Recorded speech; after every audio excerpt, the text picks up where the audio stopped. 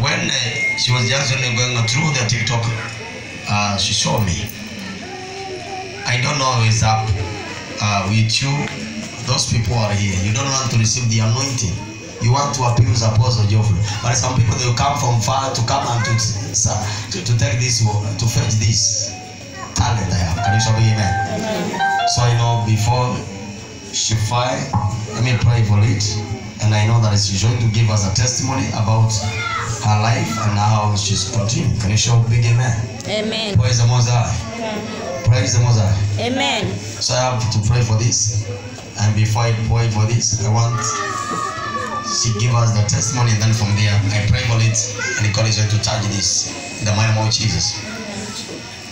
Can you show me amen? Amen. You cannot even say amen where you are. You are just unaniangalia kama ulipokuzwa kwa ndoo. Aya, wasalisha kwa jina la Yesu. You can greet them now. Thank you, Daddy. Praise God, church. Praise God again. His way. Jesus is good. All the time. And all the time. Thank you. I think I've never told you my name. My name is Tiana.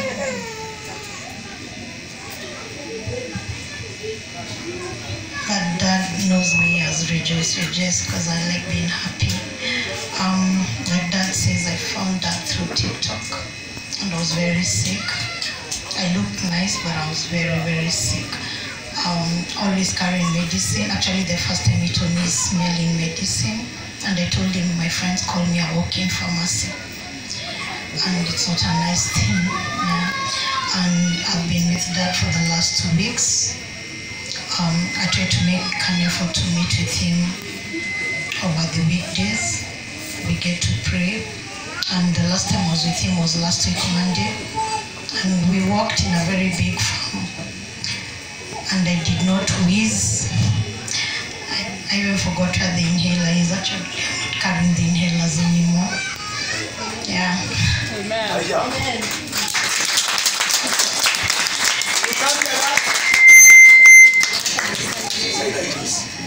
She cannot carry inhaler anymore. And the first time she was taking an inhaler. You cannot even say amen. Yes. Like you heard, I live in America and also in Kenya. I work for an organization that's American. I've been here for a while. And I've been looking for someone who could just pray for me to feel better. But it wasn't working. This is my 3rd week now, starting today. And I'm feeling very okay. I thank God.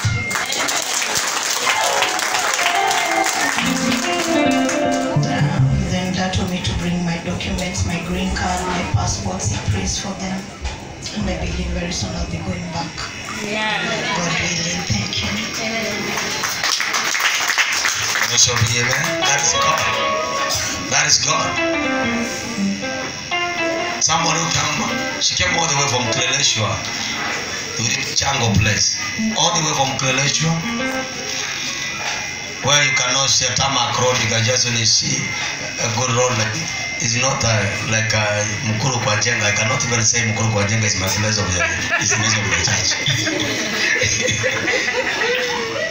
I shy when I say that I come from Mukuru kwa Jenga, where the stones are growing now. Praise the Most High. I become very and very stingy because people in Mukuru kwa Jenga, they are very stingy. They don't even give on the altars. Can you show me hallelujah? Very soon I'm going to travel with Lydia. I know that we are going to travel with Lydia. I know that as God is going to take us to another level. Bishop Adams told me that I want to make you someone tomorrow. She talked with Bishop Adams, and Bishop Adams told her that when you come to America, let us meet face to face. Because I have seen Apostle Geoffrey in Kenya, the man of God who is very hard working all the time.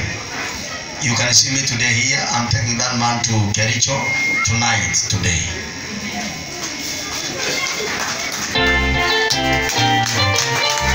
So that is right. If you abuse me, leave me alone. If you want to know where I'm walking, leave me alone. I have no business with you. If you know me, you call me names.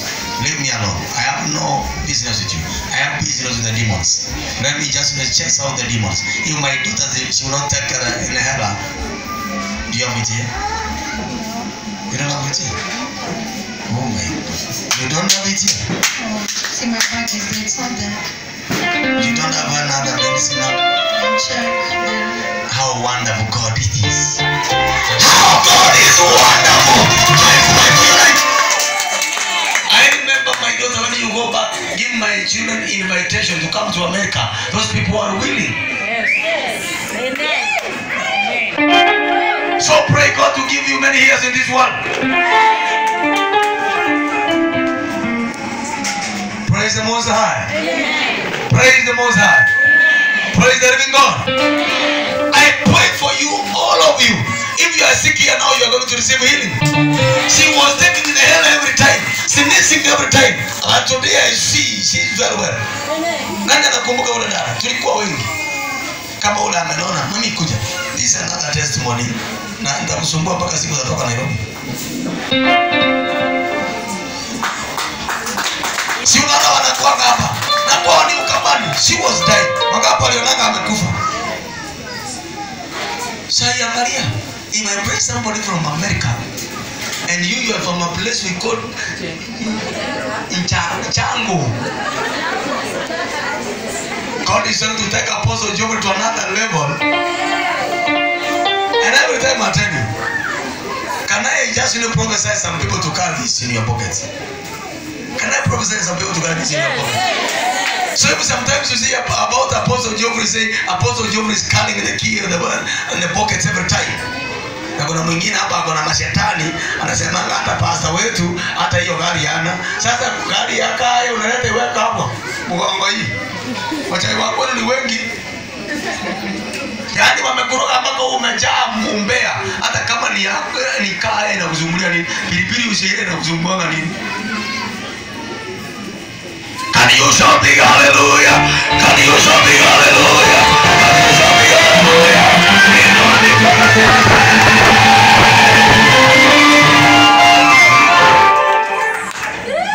Kama huyu aliwapea story zake. Na mimi sijui kama ulisikia ya huyu. Wacha naye awapea story kale kidogo. Bwana Yesu asifiwe. Asifiwe tena. Si kila mtu anajua story yangu. Nifunga hapo nyumbani. Hata usiku kama Si mmeliona ile siku nimekuja hapa. Nilikuwa mgonjwa. Hata sikujielewa mimi. Nimekuja hapa nikapewa bahasha, nikaweka sadaka. Na nikiwa nimeketi pale, baba akaniita. Akaniuliza, "We, umeleta bahasha?" Nikamwangalia hivi. Akaniuliza tena, "Umeleta bahasha?" Nikasimama. Nikakuja nikasimama hapa. Nikamwangalia, nikaweka bahasha hapa chini. Na nikamwangalia tu. Akachukua maji, akanipea. Nikakunywa. Nikakunywa mara 3. Mara ya 3 hata sikujua nimeenda wapi. Nikasikia miguu imeenda nikaanguka. Nikaanguka hapa chini. Nikianguka hata sikuelewa mahali nimeenda. Nilikuwa tu nikilala. Lakini nilikuwa ninasikia watu wakinishikanga huko. Na nilikuwa ninafunga macho. Sasa kustuka hivi nimestuka nikiwa mbavu.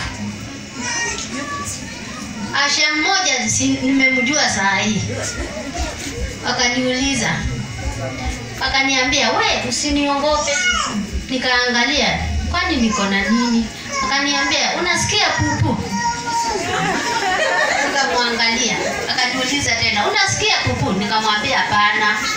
Ninasikia pupu aje." "Si umejipupulia?" Nikaangalia nguo yangu. Nikaona kweli nimepupu. Akaniambia usiniongope. Usiniongope wewe. Akanipanguza na akanipatia nguo. Nikavaa. Nikaona hii nguo sio ile yangu.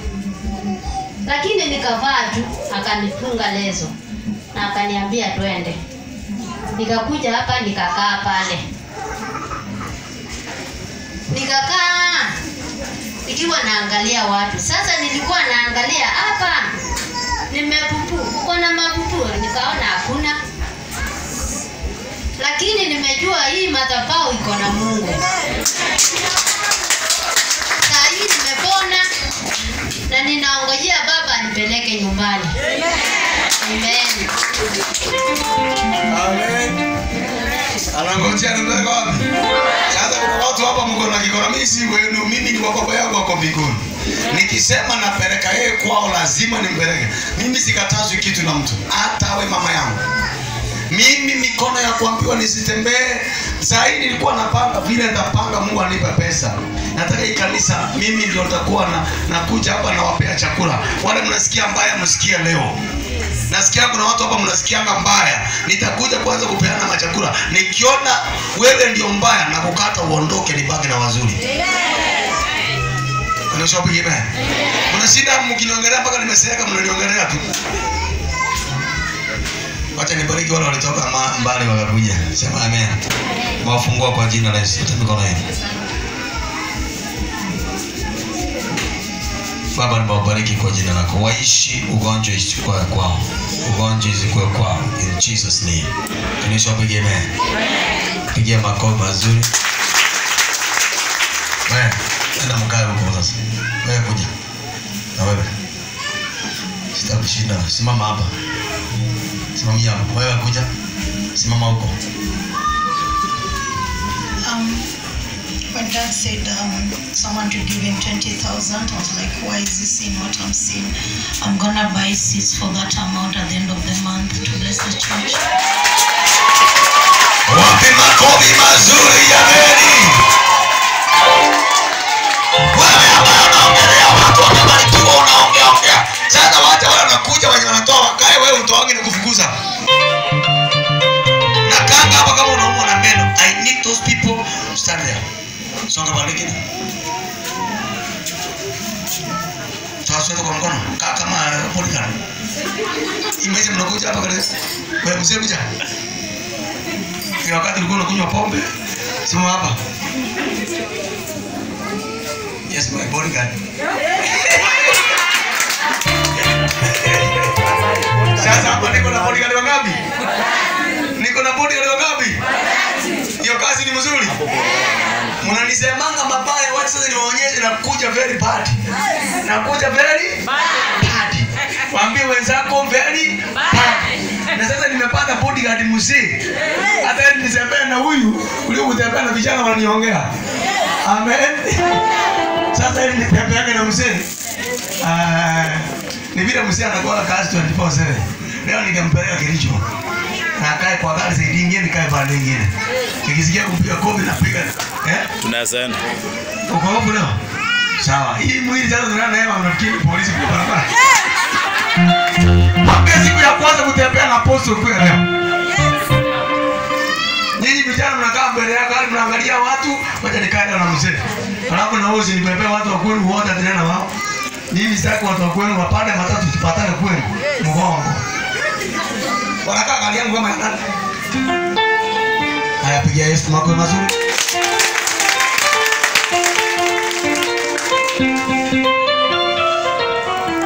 Hii mambo ya kununua fani nataka hii boxi zote unikatie vizuri. Alafu unanipiga hewa na kistrike. Yaani neema ikianza kushuka ishuke na ye. Yule mtu unataka siku moja Mungu atamuinua tu. Wewe shida hapa.